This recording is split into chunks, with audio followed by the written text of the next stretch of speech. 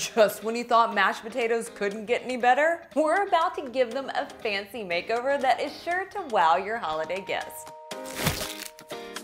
Hey there, I'm London Brazil and you're watching Evolving Table, where we make good food that's also good for you, like these Duchess potatoes, with their soft and pillowy inside and super crispy outside. And if you follow a few very important tips throughout this video, it's actually going to be super simple for you to whip them up. So let's jump straight in and get to cooking.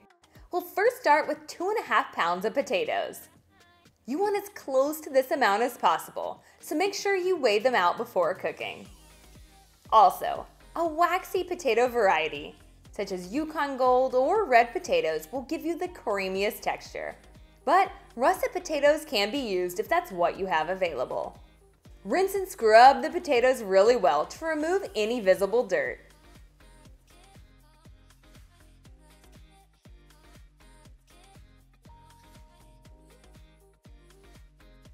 And then remove the skin from all of the potatoes using a vegetable peeler.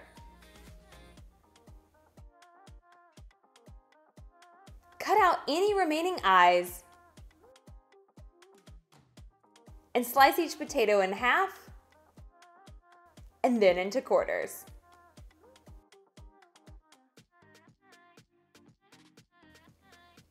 Add the potatoes to a large pot. Cover with 1 inch of cold water and toss in a pinch or 2 of salt. Potatoes soak up a good bit of water while boiling, so that extra salt really helps to give them flavor. Turn the heat to high and bring the pot to a boil. Once boiling, reduce the heat to a simmer and cook uncovered for 10 to 12 minutes. You'll know they're ready when they pierce easily with a fork. Transfer the boiled potatoes to a colander and rinse under cold running water until they are cool to the touch. This is really important since we're going to be adding raw eggs to the mix and we don't want our potatoes to cook them. Shake the colander really well to ensure any excess water is completely drained. Now for one of those big tips I was telling you about earlier. In order to pipe the potatoes, you're going to want them to be a pretty smooth consistency. But not too smooth. Guys, I learned this the hard way when the first time I thought I was being pretty creative, so I popped the potatoes into a food processor, pureed away, and then I ended up with a runny mess coming out of my piping tip. So this second time around, I decided to just grab my handy old potato masher, mash away, but I ended up with these large clumps clogging up the piping tip. Finally, for round 3, I used a potato ricer. Yeah, I know, yet another kitchen gadget. But guys, hear me out. This one is not only going to give you the perfect consistency, but it's also gonna save you a good bit of time. Plus, you can also use it to make some of the best mashed potatoes, or even try out some homemade potato gnocchi. So, grab a large bowl and rice all of the potatoes into it.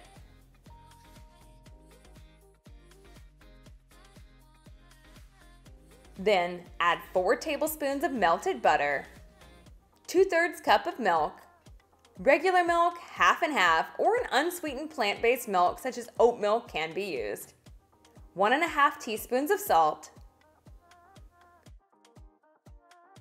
1/4 teaspoon of black pepper, 1/4 teaspoon of garlic powder, and 1/8 teaspoon of nutmeg. Mix until well combined. In a small bowl, whisk together 1 whole egg and 2 egg yolks.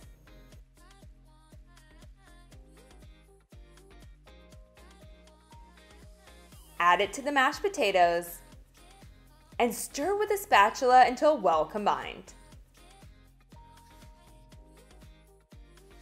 Moving on to the fun part, and also another one of my tips that's going to make this process super easy for you. When it comes to piping, it's best if you can use a legitimate setup. You'll need a pastry or piping bag, a large coupler, and a 1M star piping tip.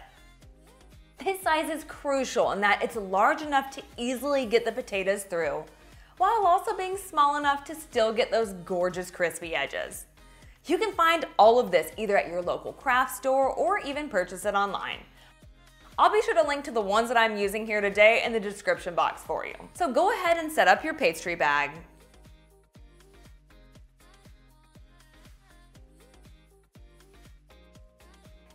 And pipe the potatoes onto a large baking sheet lined with parchment paper.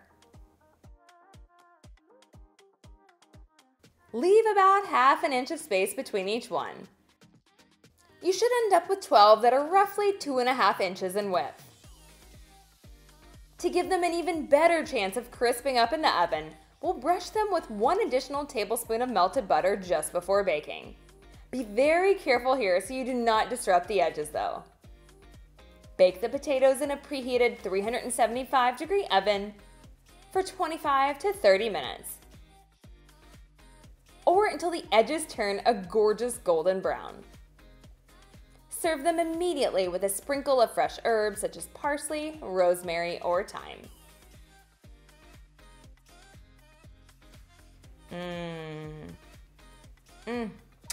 So good. They're so light and airy and fluffy, but you also get that wonderful crispy outside. They even have me salivating a little bit. And these are definitely going to be the star of the show at your holiday gathering, so I cannot wait to hear what you think when you make them. Make sure that you leave me a comment and let me know. And if you want a few more impressive recipe ideas, make sure you check out these other holiday-worthy dishes. Thanks so much for hanging out. I'll see you in the next one.